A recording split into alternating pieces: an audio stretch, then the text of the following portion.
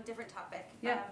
On crime, yesterday the Manhattan DA clarified his memo about downgrading certain crimes, and he said armed robberies, for instance, will be prosecuted as felonies, violence against police officers won't be tolerated, clearing up some of the confusion around how that office intended to prosecute crimes.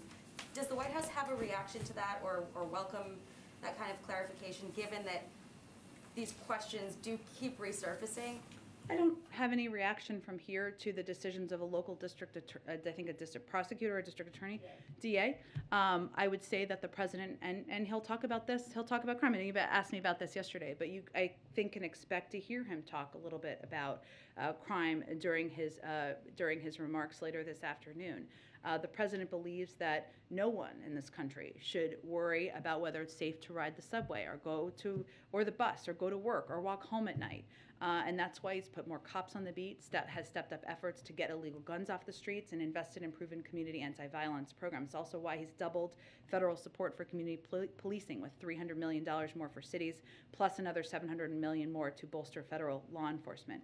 We've been working with mayors and local leaders on this, but I think the president's record, his commitment, speaks for itself.